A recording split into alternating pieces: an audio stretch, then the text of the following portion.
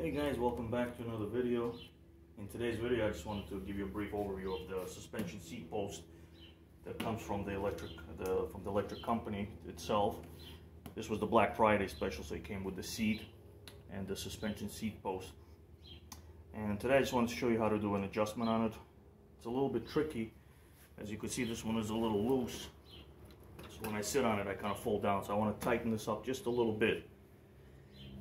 So we're going to take this off. And you have this cap on here. You just have to remove this cap. Just take a flathead screwdriver. Kind of like wedge it in there.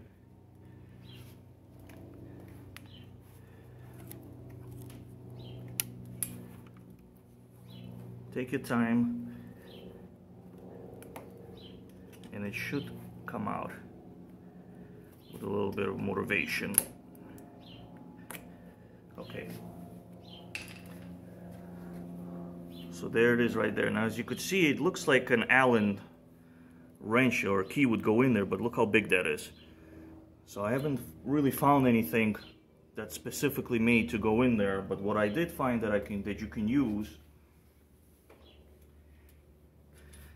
is this, the 3/8 extender bit here. So I have a wrench set over there with a bunch of stuff, and I found this 3/8 extender. So it just goes on the socket wrench right there, and it actually works perfectly. It goes in there. It's got the range, and it fits perfectly. And then you just want to tighten it up a little bit, or loosen it depending on your, if it's too loose or too tight. You want it to support your weight. You don't want it to like fully sit down. When you sit down, it just bottoms out. You want it to support your weight, but at the same time you don't want it to be too tight where it's not providing you the suspension that you want. So play around with it a little bit. So I think I might tighten that a little bit more. So clockwise is to tighten it, and counterclockwise is to loosen it.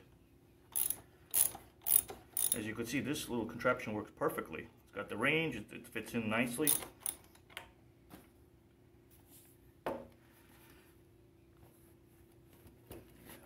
More, and like I said, play around with it, ride with it, see if you like it, try it again. I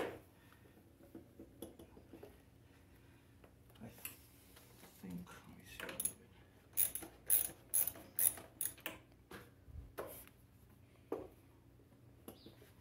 Yeah, I think that should be good. Okay, and then while we're here, let me give you a little dimensions on this.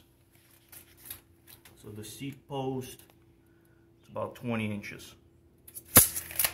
Now this is the seat that they gave me from the Black Friday. And that one is,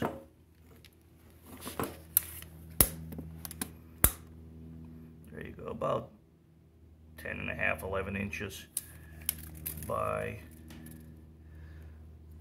about 9.5 inches.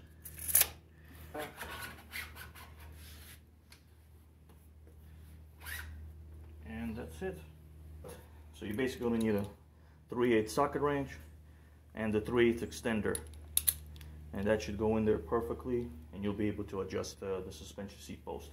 I want to have the suspension seat post and the padded seat on there. The stock seat is not comfortable, and the stock suspension, I mean, if you're riding on just paved roads and straight roads, you're going to be okay, but this definitely helps out.